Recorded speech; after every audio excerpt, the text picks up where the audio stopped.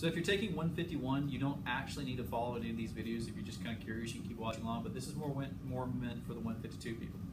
So in this video, I'm going to talk about how to go from weight fraction to molarity.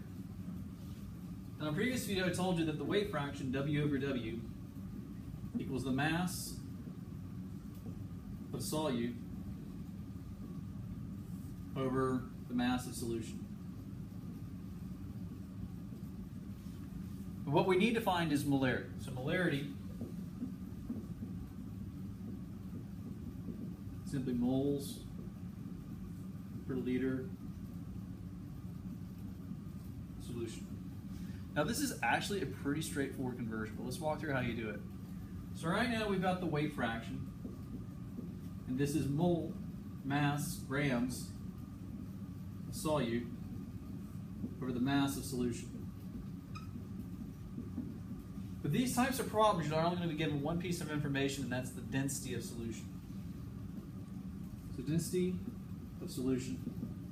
And this is going to be defined as the mass of solution over the volume of solution. And this is usually in units of grams per milliliter. So we need a way to convert our grams to moles and convert our mass of solution to liters of solution.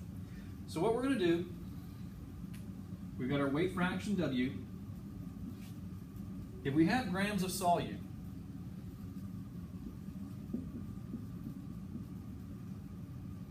and we divide by the molecular weight, this will give us moles of solute, which is what we need up here. So we're going to take our weight fraction. The first thing we're going to do is we're going to divide by the molecular weight. Now at this point, we are in moles of solute per mass of solution. The next thing we're going to do is that if we look at this density, the density is mass of solution over volume of solution. So if we take the weight fraction and multiply by density,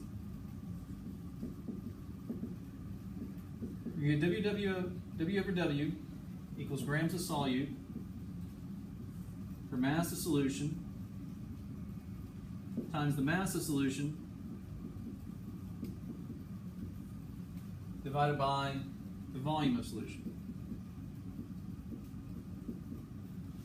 So if we just take this weight fraction and multiply it by density, we end up getting rid of the mass of solution. This will give us grams of solute per volume of solution, which is what we need in the bond. We need volumes for molarity. So if we turn around and we multiply this by density, we're now in the correct units. Now typically, as I said, this is typically grams per milliliters. So since we've got a milliliter down here, this is going to leave us a milliliter down here, we need to convert this to liters. So for every 1,000 milliliters, we have 1 liter of solution. So what this will give us then, in terms of units, is now moles per unit volume, or molarity. So if we want to convert between molarity and weight fraction, the only thing we have to do is take our weight fraction, multiply it by 1 over the molecular weight of the solute, multiply it by the density of the solution, and typically multiply it by 1,000 to give us in the correct units. What will end up here are moles of solute per liter of solution, which is what we're looking for. Now let's say we want to go the other way. Let's say we're given weight fraction, we want to go back to molarity. Well, all we got to do is pull this stuff over. So if we take molarity, multiply by the molecular weight of the solute, and divide by the density of the solution, multiply by 1,000, this will recover the weight. So these are your two relationships here for converting between molarity and weight fraction. If you want to go from weight fraction to molarity, divide by the molecular weight of the solute, multiply by 1,000, multiply by the density of solution. If you want to go from the weight fraction back to the molarity, or you want to know the weight fraction based on molarity, it's molarity times the molecular weight of the solute, which will get you grams of solute, divided by the density times 1,000. That's how it works.